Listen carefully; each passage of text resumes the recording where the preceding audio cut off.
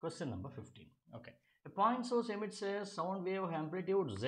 Okay, you have a source here which is emitting an amplitude, sound wave of amplitude Z. Person stands at distance L. Person stands at distance L from the source. Okay. So let us say this is P. The amplitude is changed to 2Z. Okay, let me take one more diagram. 2Z. What distance must the person move through in order to hear the original intensity again? So let us say he should definitely move away. He should move away from here like this. Okay, let's be in new position over here.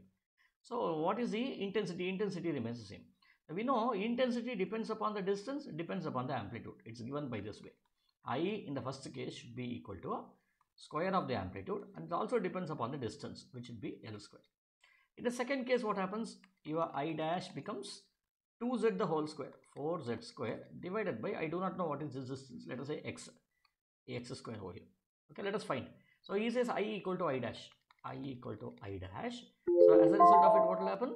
Now we have z square by L square is equal to 4 z square, right? 4z square divided by x square. Z square goes off.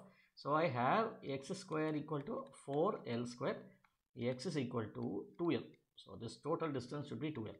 Now what is being asked? Now distance, what distance must be moved? Must the person move though in order to hear the original intensity? From here, what is the next distance that has been moved? Which means what? He should move an additional distance of L from here. So the answer is A, not 2A. Okay. Let us move on to the final next.